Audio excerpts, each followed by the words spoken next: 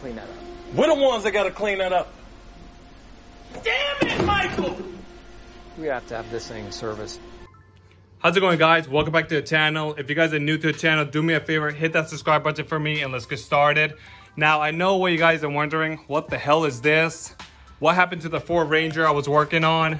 What happened to the camper project I was doing? Basically, I hit a speed bump near AutoZone, and for some reason, the shock mount in the rear snapped, which is common for these vehicles, by the way.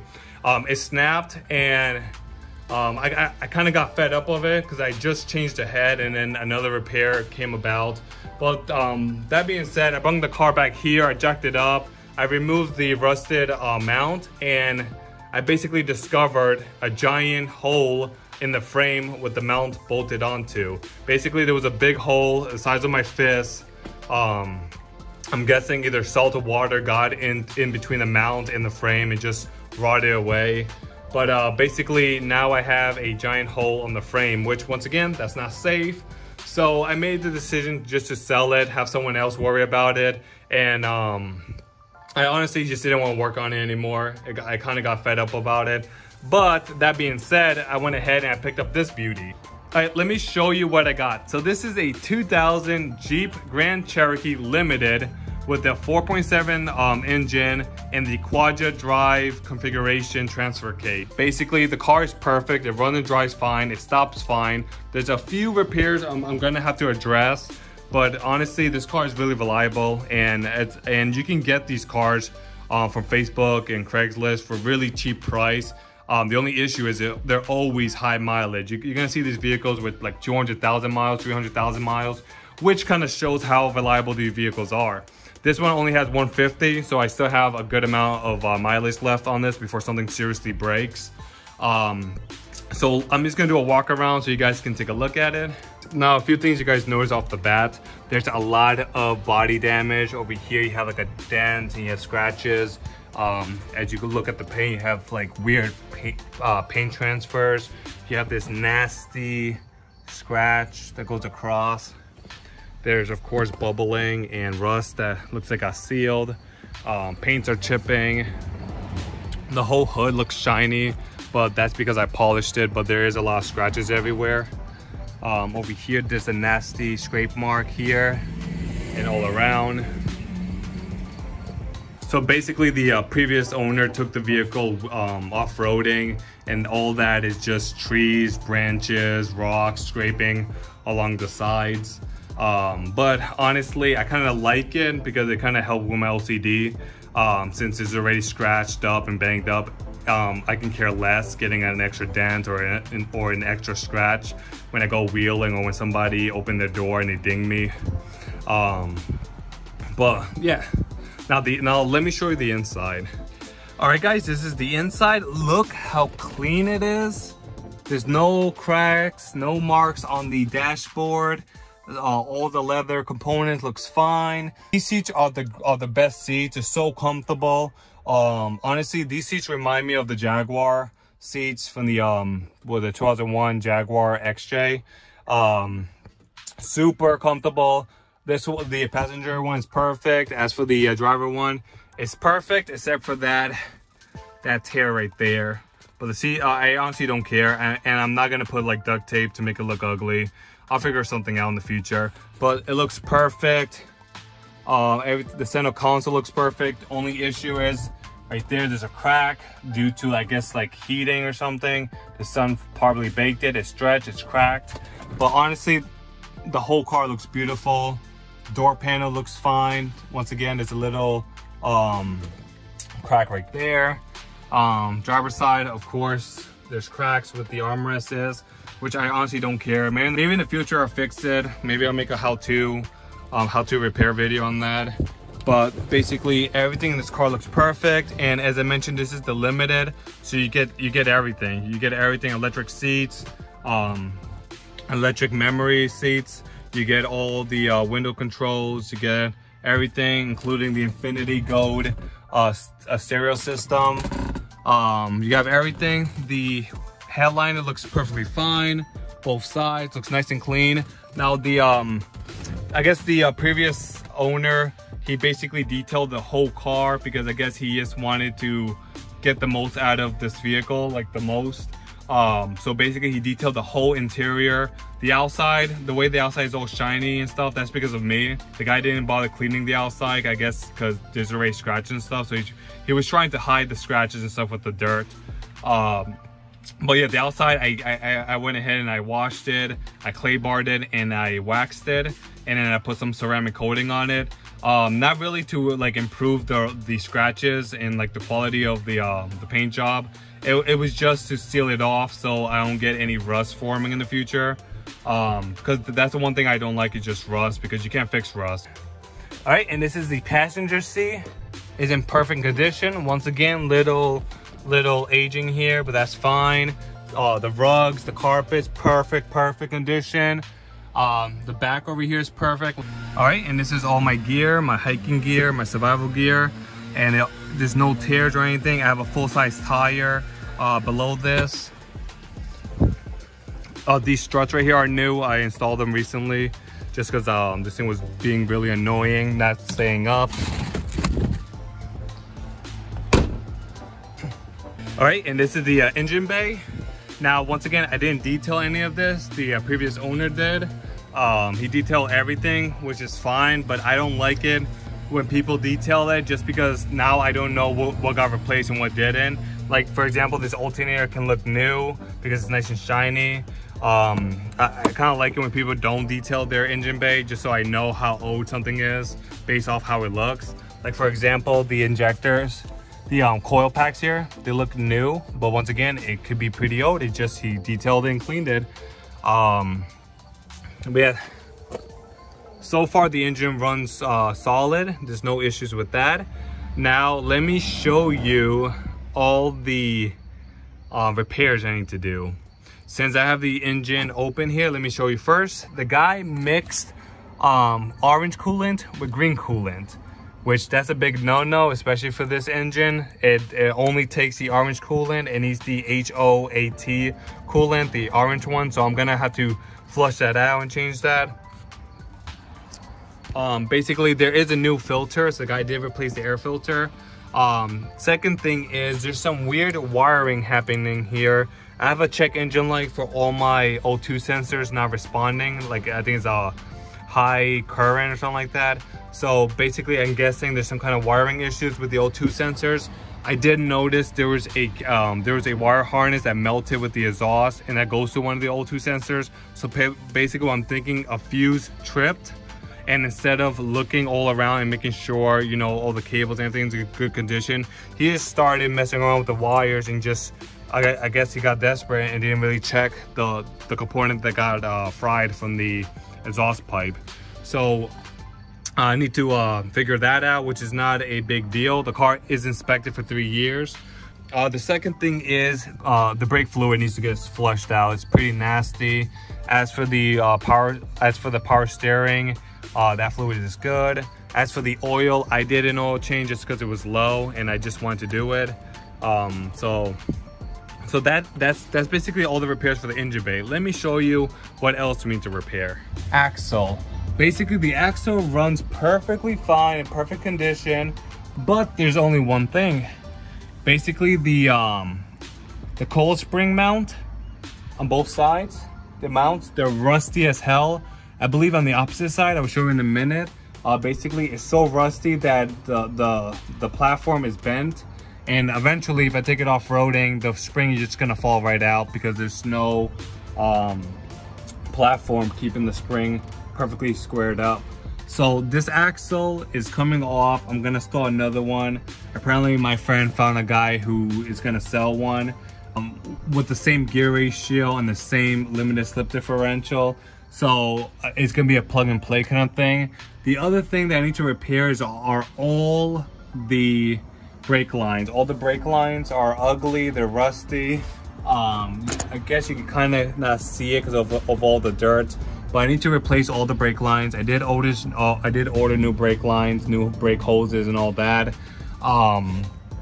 Basically for the I ordered new springs insulators, new brake lines, new everything. So when it comes to the axle swap, It should be pretty simple. Now, the good thing is the previous owner did install new lower and upper control arms. These are brand new. I did not paint these. These are brand new, which is a big plus. Saves me at least $200 there. If you take a look over here, there is no rust whatsoever. Now, of course, this was not fully black. I painted all this just because there was no rust at all. So I want to keep it like that. So I painted the undercarriage, all of it. All that is painted and sealed. Reverse reformer and epoxy paint. So all that is solid. Also, what I'm going to do in the future, hopefully in the future, I'm going to get a high clearance cross member because this one droops way too low. And if I go off-roading, this is going to be garbage. So I'm going to have to replace the cross member. Another thing is, I noticed over here, you see how the exhaust is just hanging by the catalytic converters down there? Like, there's nothing holding this right here.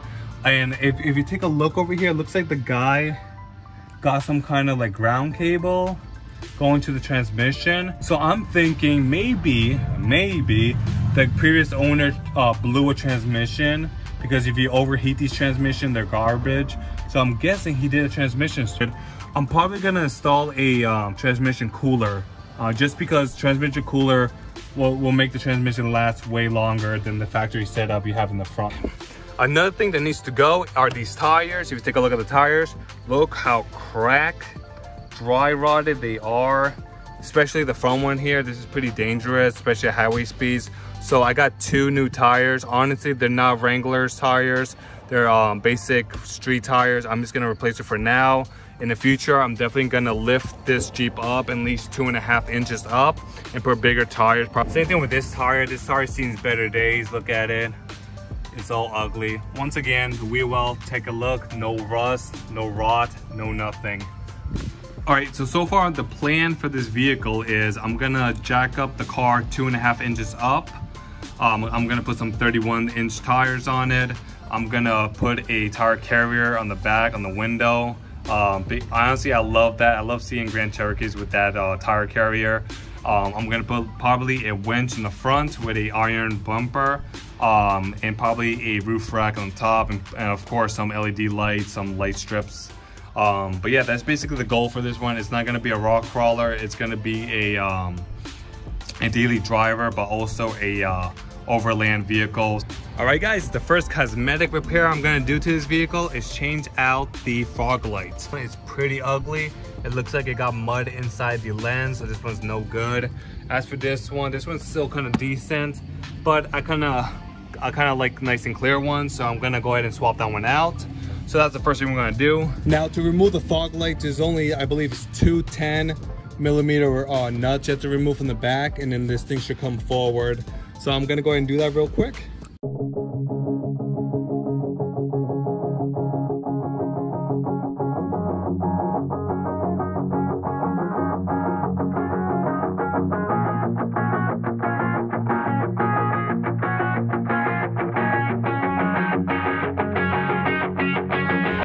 All right, so I got the passenger fog light out. As I mentioned, it's only 2 10mm bolts.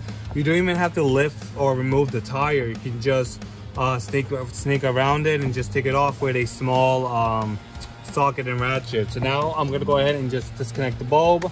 The new one I have comes with bulbs, so I don't need to save this one. I don't need to be worried I'm gonna touch it.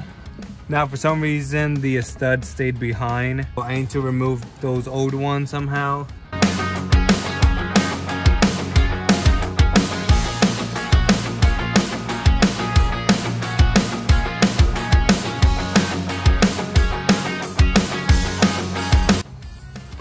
Alright guys, so I decided to remove the hardware from the new fog lamp. And I'm just gonna go ahead and use the old studs are in there. Hopefully they can go right in. If not, then I need to drill them out or find a way to remove them. And hopefully, if not, I'll figure it out. So I'm just gonna go ahead and put it in and hope for the best.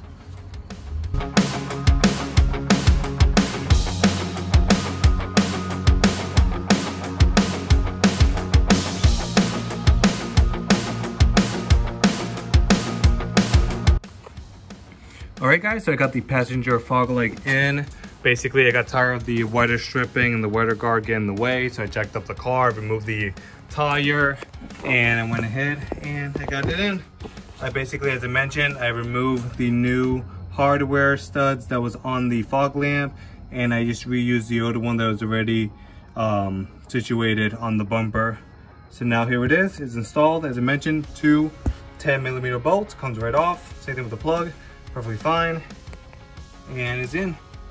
There we go, brand new. So now if we take a look at it from here, as you can see, nice brand new one, ugly ones. I'm still debating if I should replace the headlamps.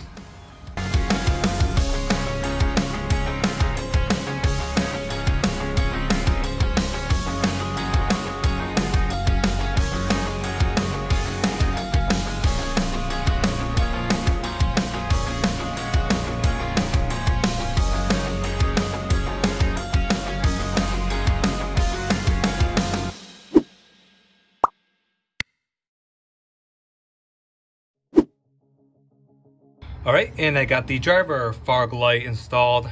Now keep in mind, if you guys are doing this, don't put too much torque. Don't torque them too much, the two nuts, just because both the housing of the fog lamp and the bracket for the bumper, they're both plastic, so it doesn't require that much. All right, and this is the finished product. It looks pretty nice, the two fog lights on the bumper. Of course, if I want the full effect, I should change out the two headlamps, but I'll think about it. So I'm gonna go ahead and put the tire back on, and I'm gonna show you what we're gonna do next. All right guys, take a look at it. It looks pretty awesome. It looks way better in person than it is on camera. But I love the fog lamps. I love the little black bezel around it. I'm still debating if I should replace the headlamps as well. I tried buffing them to make them a bit more clear, but they look ugly. I should just replace them. So now I'm gonna go ahead and show you the next repair I'm doing to the vehicle, and that is replacing these small speakers on the front of the dashboard. Now basically this is super simple, but yet dangerous. Basically you need to remove this whole plastic cover, the one that goes all the way across. The only issue is this is a 21-year-old vehicle, so these tend to be brittle sometimes. So I'm just gonna use a flathead screwdriver. I'm just gonna pry a little bit here, pry a little bit here until it comes off. Hopefully it doesn't snap.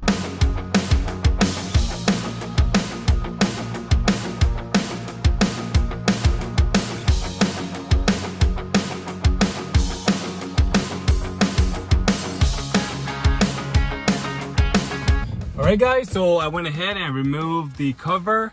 It came out one piece and it came off nice and easy. None of the plastic clips snapped. So now we're gonna go ahead and remove the speaker. If you take a look at this one, the cover already detached from the speaker. That's how bad these speakers are. So I'm gonna take a small socket in a 7mm, and I'm just gonna go ahead and remove that and remove the one down there. So I'll let you know how it goes. All right guys, so I got the two speakers out. Take a look. This is honestly the original ones from Chrysler Infiniti. If I can stop the glare, there we go. Chrysler Infiniti. These are the original speakers that came with the car 21 years ago. Take a look at it. Pretty crusty. Yeah, this thing's completely shot. Honestly, it still works. It's just extremely staticky. So yeah, both of them right here. All right, and this is the cover. I went ahead and I cleaned it, and I put a plastic UV protective spray on it just to keep it nice and clean and keep it from cracking, because these always crack, and finding one in the junkyard is pretty rare. So yeah, nice and clean. And let me show you the new speakers. 30 bucks on Amazon. These are the ones, direct fit, and it should work. I mean, these right here, these are the original one. They feel about the same. The material feels about the same. So hopefully they last another 20 years. If not, it's whatever, 30 bucks. We're gonna go ahead and install the speakers. If you take a look, they're both facing the same way, but the cables are actually facing the opposite way. So just figure out which one is best for you, for the left and the right. As I mentioned, all you have to do is match the pegs. You should be all set. And we're gonna go ahead and install the driver one first.